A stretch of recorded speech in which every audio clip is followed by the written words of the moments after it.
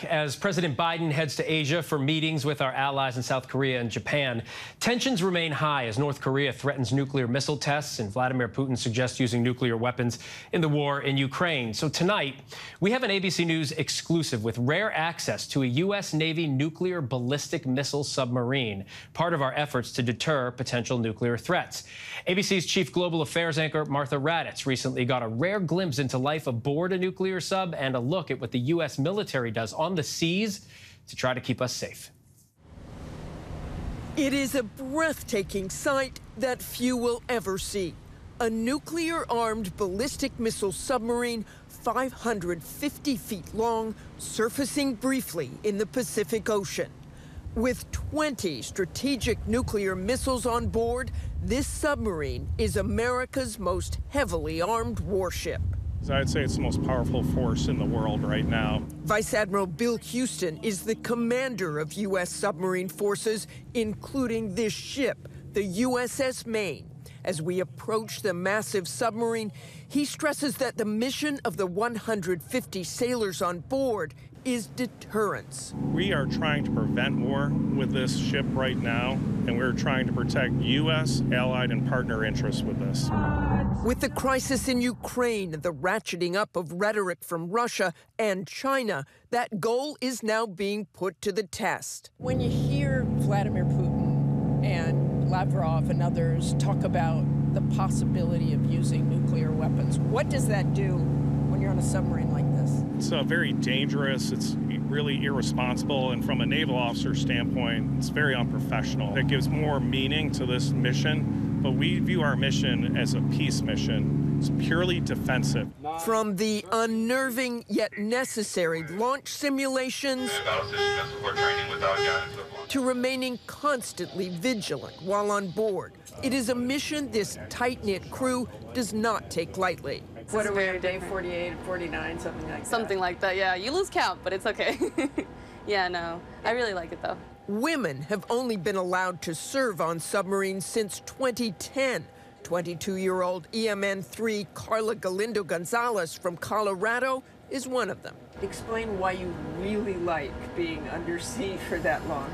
So it really takes you away from everything outside. It's easier to keep everything else that's really distracting you from moving forward. ETVC Chief Wendy Schuett from Nebraska joined the Navy to serve her country and see the world. After spending years working on airplanes, now at sea. Amazingly, there are people who still don't know that women are on submarines. Right. Is that challenging?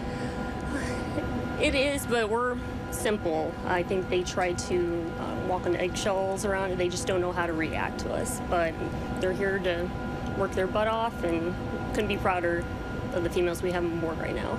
It's pretty much a community on this boat, too, It's a bunch of brothers. Brothers and sisters yes, now. Finally. The patrols are constant. Those 20 nuclear missiles capable of striking a target from 4,000 miles away. Weapons con, standing by for fire order. Training exercises are a regular part of everyday life on this ship, including simulating a launch. And now we're headed for the Missile Control Center. That's where the missiles would actually be launched from. It is just down from the control center. There we saw 2 junior officers arrive and open a safe which would contain the key to unfathomable firepower for a simulated exercise. Lieutenant junior grade Erin Chandler was a French and economics major at Tulane University. Directs a simulated launch of 6 missiles. She is now the assistant operations officer on the submarine. Lock the key in the safe. Lock the key in the safe, aye, sir. When you hold that key, even though you're simulating it, do you think how serious a job that is and what could happen? It is pretty crazy, but the gravity of the situation is not ever lost. It is really sobering to think about the implications of what that key actually does. But I mean, that's why we're here. That's why we train. But even what passes for a normal day on this submarine is far from it. This is the berthing area where all of the sailors sleep 9 to a bunk room. But in between, these are the tubes where the ballistic missiles are stored.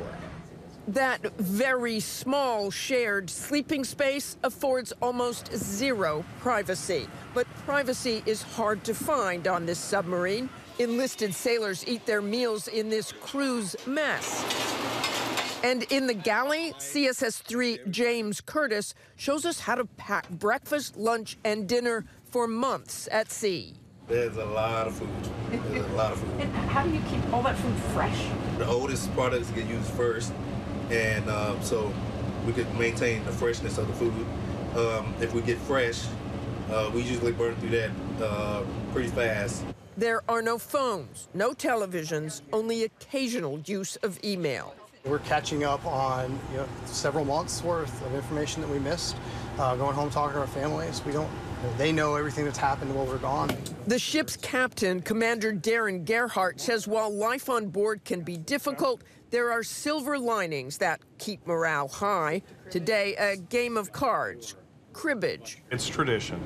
But almost everyone on this submarine volunteered for this kind of work. And with tensions across the world so high, Admiral Houston tells us this submarine's mission is as crucial as ever. Do you feel like we're in another Cold War? I would say it's a Cold War, but it's a Cold War that we haven't really experienced. In the Cold War, it was the United States and the Soviet Union, and now it's China, Russia, and the United States, with China and Russia being near-peer adversaries. And how does that change your job? Makes it more challenging, but I can tell you the Navy and the submarine force and this crew is ready for that challenge every single day, 365, 24/7. A challenge that will continue unabated. Martha Raddatz joins me now. Martha, just remarkable access to that sub, something many Americans never get to see. We should note, though, that missions like this are so classified, there were actually some ground rules for you when you were there.